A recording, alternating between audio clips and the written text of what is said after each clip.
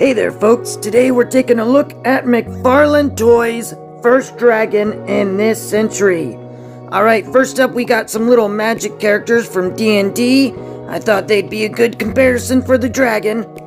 And there's a little bit of a closer look at them. Pretty neat little characters, I borrowed them from my son.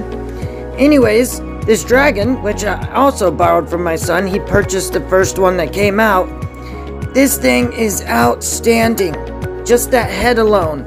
I mean, I wish I could shrink it down and put it on a different figure. Here we have a size comparison next to Gotham Knight Batman. So you can see it's quite a massive figure. Let's go ahead and compare it to a Build-A-Figure from DC. Here we have Solomon Grundy. As you can see, it's still bigger than that.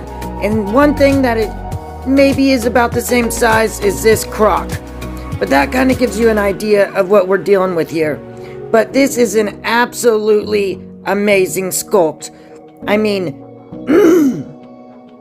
the paint job they did on this is excellent. I'm going to go ahead and turn it around here for you so you can see from the different angles. I mean, just that mouth. Just the mouth of that dragon looks like it could eat you whole. Let's go ahead and spin it around here so you can get a complete look. There's only one thing I would change, and that's that the wingspan would go out further rather than higher. But as far as putting it on a shelf, I can understand why he did it the way that he did it. But looking at that head again, me personally, I'm tempted to want to custom paint this because the details that have gone into this thing are fantastic. And I've owned some of the old Mcfarlane Toys dragons from back in the early 2000s. And I think this meets that standard and takes it up another notch. No articulation, but I hope you guys enjoyed. And next, let's take a look at Starro.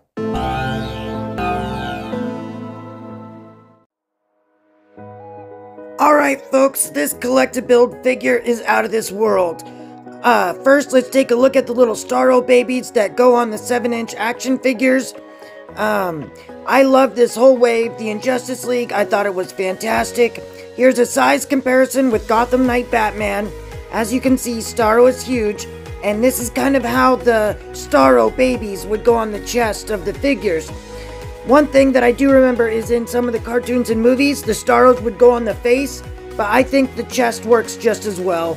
As you can see, it doesn't work that well on the head.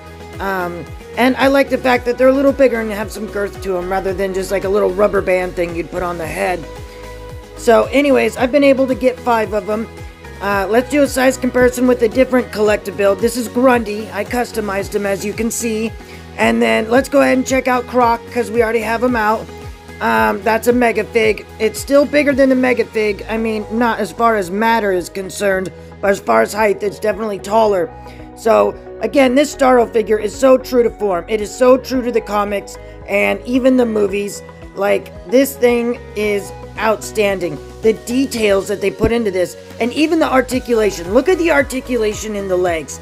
Like, that's something I would not expect. Because to do the wire like that, you know they had to tool it, and you know they were working with it for a while to be able to get that hard rubber to be able to bend that way, and also a wire in there that was loose enough. Here we're going to take a look at the mouth. Now this mouth is not short on teeth, and it will swallow you whole. Put my, ow, ow, ow, ow, get your finger out of there, it'll kill you. Anyways, I love the tentacles on the legs. I love everything about them. I love the starfish look.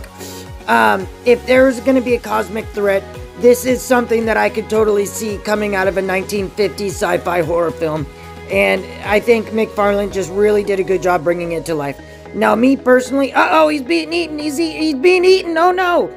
Anyways, like I was saying, this figure, I personally want to custom paint it and give it a little bit more depth, but I don't think they did a bad job either.